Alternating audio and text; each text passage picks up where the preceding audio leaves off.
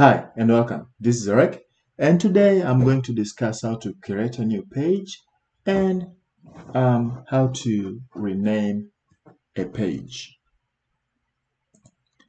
Without wasting your time, let's go back to Visual Studio. To Power BI Desktop.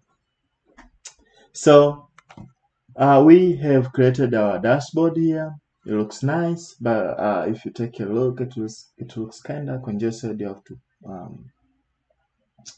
zoom in the map and zoom out. So if you feel like your dashboard looks so congested, you can go ahead and break this down. Okay, so first of all, I'd like to show you guys how to rename a page. If you take a look at the bottom over here, you'll see page 1. We can right click and say rename. So I'm just gonna call this dashboard.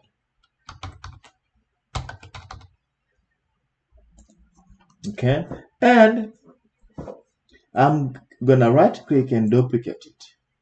Okay, you see I've duplicated it. So what I'm gonna do is I'm gonna rename this to, maybe I'm just gonna say, I'm gonna call it a map. So I'm just gonna go ahead and name it. I'm gonna say map. This will be just designed for map. So I've duplicated it. I'm gonna go back to the first dashboard. I'm just gonna remove this map here, and I'm gonna give more room for these two objects. Okay, so more room here. Looks good. I'm gonna go back here to the map, and I'm gonna go ahead and delete this. So to delete, just highlight the chart and hit delete.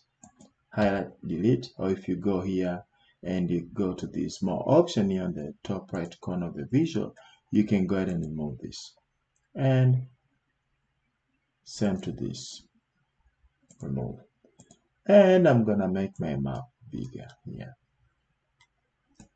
Okay, so you're gonna see everything on our map.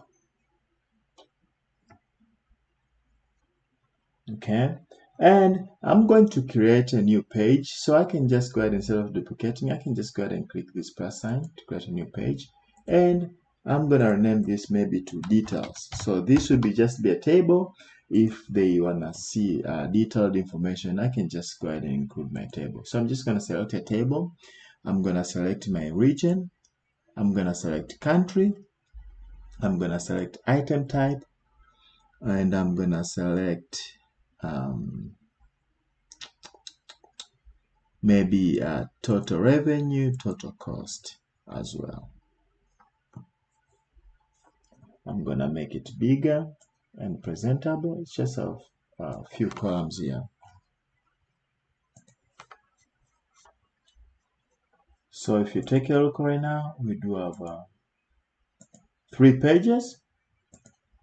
One is just focused on the map, one focuses on dashboard, and this focuses on detailed information. Okay, just details. So I just want to show you guys how to create a new page, to rename, or even to duplicate a page. If you want to duplicate, you want to make things organized and more readable, you can break down even a dashboard. Instead of just having one big giant dashboard you cannot even see, you can break down to multiple pages. Thank you very much. You enjoy the rest of your day.